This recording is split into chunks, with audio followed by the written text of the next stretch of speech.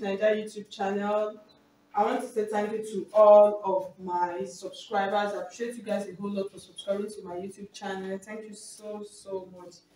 Okay, in today's video, I'm going to be showing you how to add a drape, a side drape to a dress. So you can see from the picture that I have up there how to actually do this triangular drape. I think that's what I should call it. I actually don't know what it is called. In case you know, please, you can drop it on the comment section. I really don't know what it is called. I've searched through my books, I couldn't find it.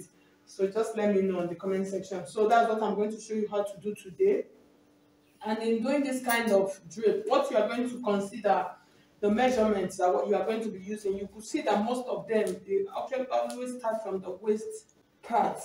So what you are going to do for the length, you are going to place your tape and then you are going to measure it to the hemline, to the down part where you actually want it to get to. So mine, I'm going to be using 50 inches. That's from the waist down to 50 inches. That's what I'm going to use for the waist. And then the next thing, you are going to determine how wide you want it to be. So for that, I'm just going to determine the measurement myself. So if you have not subscribed to my channel already, I would appreciate you hit on the subscribe button and then hit on the bell also to get an update. Okay, so now let's just get started. So I actually got this doll. Okay, so I actually got a doll face satin. That's what I'm going to be using. So I got 3 yards of doll face. So I'm going to show you how to fold it and then we cut it out right now. Okay, so now I'm going to show you how I'm going to fold. So I got crinoline. So I'm going to add this crinoline to the down part of my drape. So here we go. I got 3 yards of doll face. I've said it before, so I'm just saying it for those people that will keep asking how many yards did you use.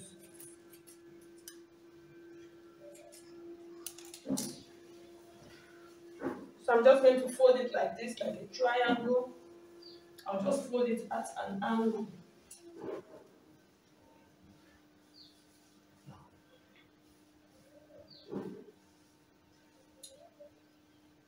So the next thing, I'm going to check my length. So you see how I folded it. I'm actually going to cut out 2 pieces of this because I'm going to turn it so it will be bulky. So for the down part, I have about 26 inches. So, but I'm going to be making use of at least 25 inches. So the next thing, so for this part, you know this part, I'm going to be holding this part like this. So I think it's okay. Okay, so now we're going to measure out our 50 inches. So for my 50 inches, I'm going to start from this side. The lower part of my triangle is actually a right angle triangle. So this is 50 inches. Okay, so this is 50 inches from that tip to this part, to the top part of my satin. So I'm just going to mark it like this. And then from this part, so I'll just turn my tape now because I want to get the inches. I want to get the curve nicely.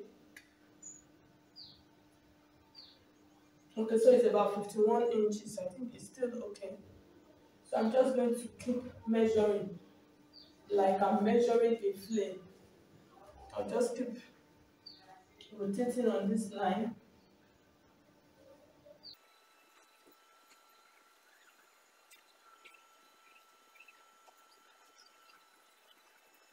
Okay, so you see what I have at the down part. So I'm going to cut it from this down part.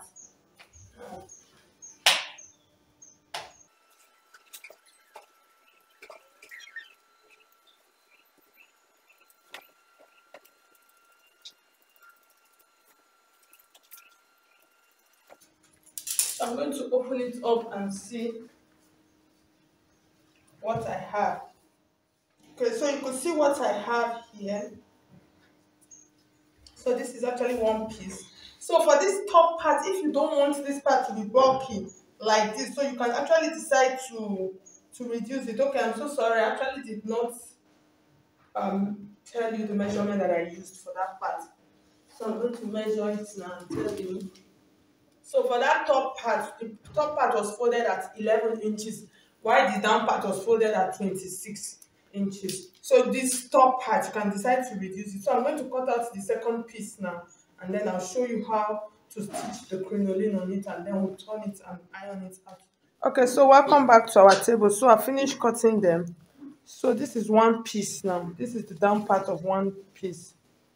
So here is how we're going to start sewing. So this is the wrong side of my satin. So let me just take it from this part so you see it properly. I want to use. Okay, so this is the right side. This is the wrong side.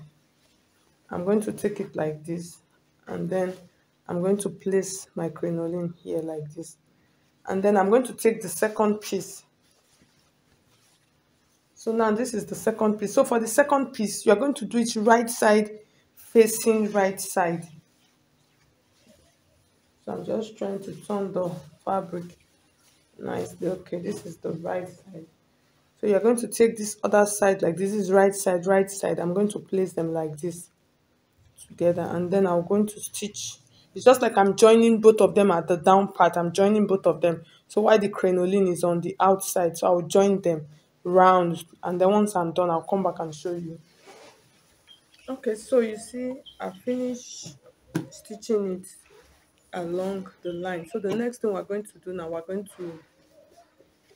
going to take one piece of this. So I'm going to try and top stitch it from the inside so it stays down nicely. So I'm going to turn this part like this.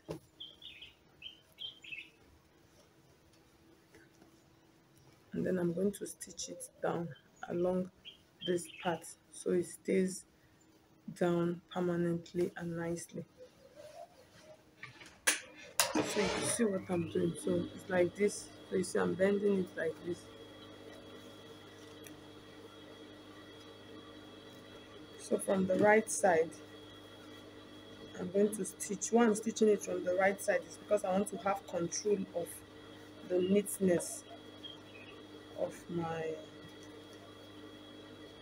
I want it to be straight and neat. So that is why I'm going to be stitching it like this from this right side. So I'm just tucking it in using my hand to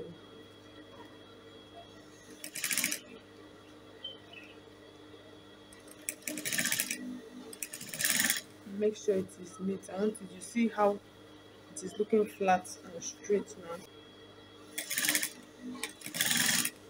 I want it very straight. I want my stitch to be very straight.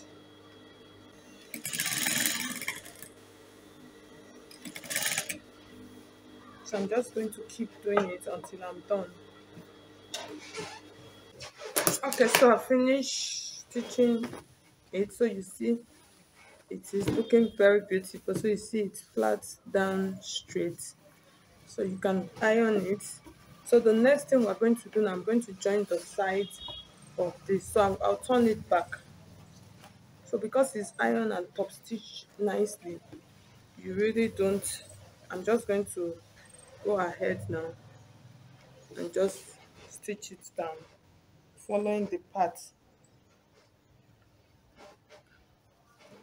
So you just follow this part where it is tilting to. So you see it is already folded because of the top stitch. Is already folded to this part like that. So you are just going to take it that way, and then you are going to stitch. So you see it. I'm just going to stitch it on the both sides, but the top part I'm not going to stitch it. That's where I'll turn it from. So I'll go ahead, finish it, and then come back and show you the final look of it.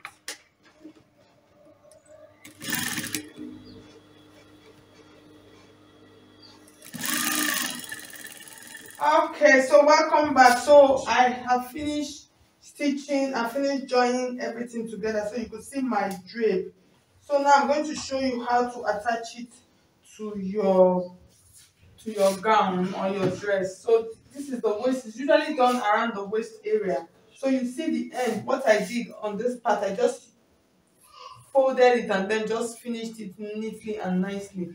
So you're just going to take it like this, and then you are going to pick, that's the waist part, and then you are just going to pleat it a little bit. So it depends on how much pleat you want. You can decide to just pleat it like this, or you can decide to spread it out more. Depends on however you want to complete it, and then you use a needle and thread to attach it. So you can use it to do a top stitch because the top is finished nicely.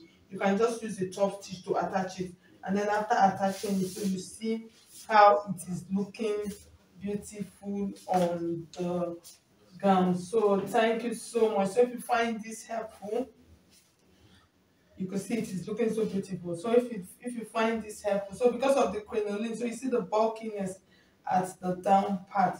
So thank you so much. If you find this video helpful, I would appreciate if you hit on the like button to make me know you appreciate what I did. So thank you so much. I'll see you in my next video. The next time you are going to see it on me. Thank you.